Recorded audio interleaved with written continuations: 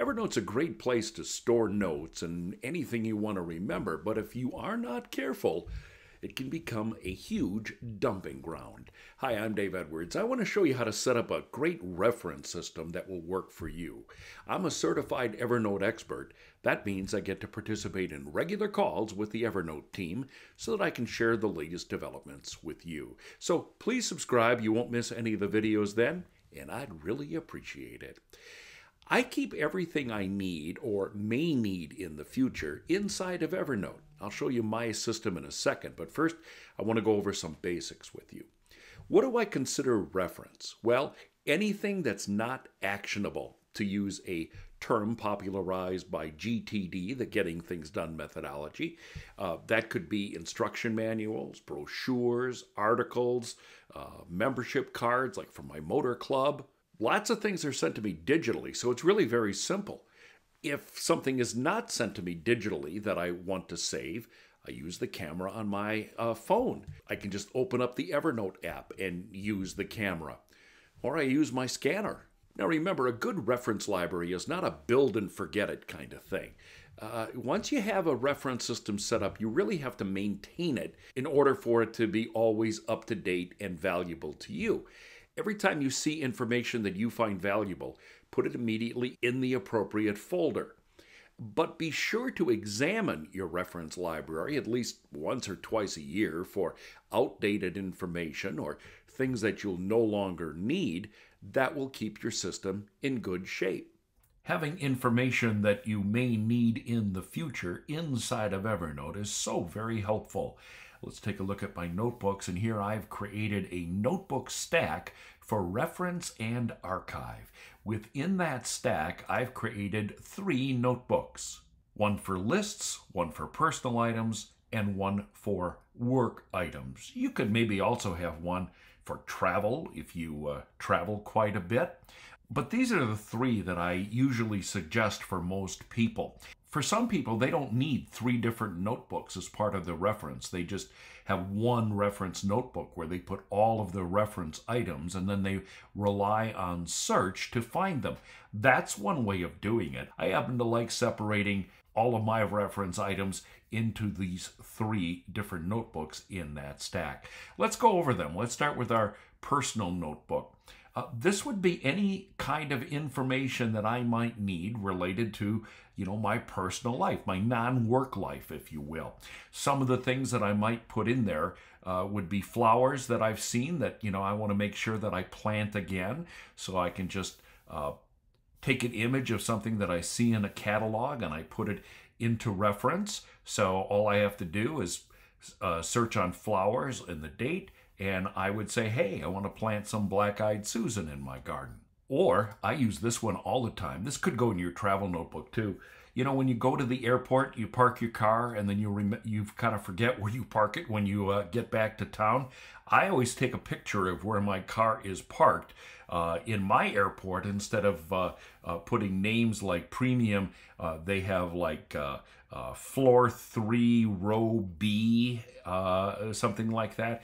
So I just take a picture with my camera, put it into my archive or into a travel notebook, and I will be able to see where I park my car when I get back to town. I don't know, you may want to have a copy of your college diploma readily available, particularly if you're just starting out, or some other certifications that you're proud of that you may want to share with a potential employer. I use this one all the time.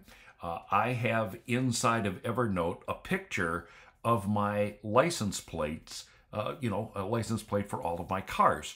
This comes in handy when you check into a hotel and when you're registering and they say, do you have a car parked? And I go, yeah, I do. What's your license plate? Be darned if I know. So I can just do a search, and here I have an image of my license plate. Anything that you might want to use again, manuals for household equipment can go into here as well. Another thing I like to do is have one for lists. Now, in this sample notebook, I don't have any in here, but what might I put into lists? Well, the maintenance schedule for my cars might go into here. In my actual notebook, I have a travel checklist, the things I want to remember to pack when I go on a trip. Any kind of lists that might be helpful to me in the future would go into my list reference archive. Same thing with work. Anything I get at work that I don't need now, not actionable now, but I may need in the future, can go into this reference or archive notebook. I did work with a client who traveled quite a bit, and for him, we created a notebook for travel. And in that, we created a note for every city he regularly traveled with. And in that city, he could list restaurants he liked, the hotels he liked to stay in, things he's seen. So, if he comes back to the city, he has a good idea of where he wants to go and what he wants to see or where he wants to eat.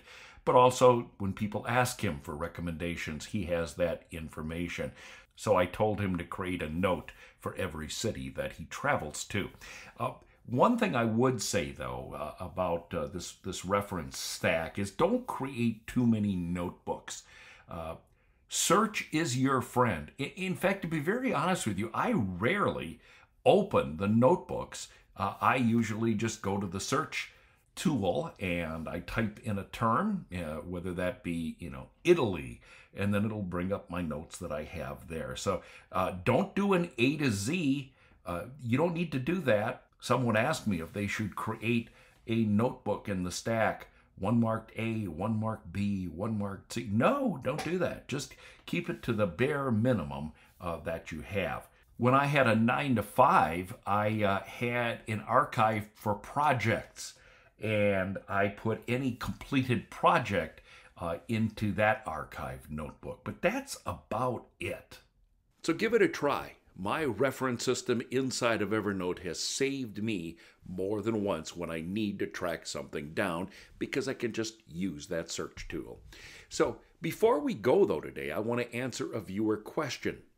Garrett emailed me and said, "You shared how to create a desktop folder to import things directly into Evernote, but is there a way to email something to Evernote and direct it into the specific folder rather than the inbox?" Garrett, there is. Now, of course, you know that everyone has an individualized Evernote email address, and you can find that under your account information. My advice is don't share that with a lot of people. It's mostly meant for you to send items directly into Evernote. So what I frequently do is if I'm sending an email to someone, I will address it to them. I will blind copy my Evernote email address, and then when I hit send, the email goes to the person I've designated it to, and a copy will go into my Evernote folder. That's great. But it will go into my inbox, and then I have to sort it later. And that's perfectly fine for most of the things I do. But once in a while, I will send something to someone that I want to go into a very specific notebook. It might be a specific project that I'm working on, and I don't want it to first go into my inbox. I want it to go into a particular notebook. In this case, what you do is you type in the subject of the email, just like that. But then if I want it to go into a specific project notebook, let's call this Project A, and I already have a notebook set up for Project A inside of Evernote, all you do is you type the @ and then the name of the notebook, and then the name of the notebook. And then you can type your message here that the person will get, but when it gets to Evernote, it will automatically be filed under Project A. So in this case, I'm just going to ask it to send it directly into Evernote. There's nobody else who's getting this message. I hit send, and now in a matter of seconds, that email has gone into my Project A folder. I don't use this often because I do like sending most things into my inbox and then I can process them later. But as I said, if it's something very specific that I know will end up in a particular notebook, this is how I get it there. Send me your questions about Evernote and I'll try to answer them in future videos. Just post your question below or email me at daveedwards@outlook.com.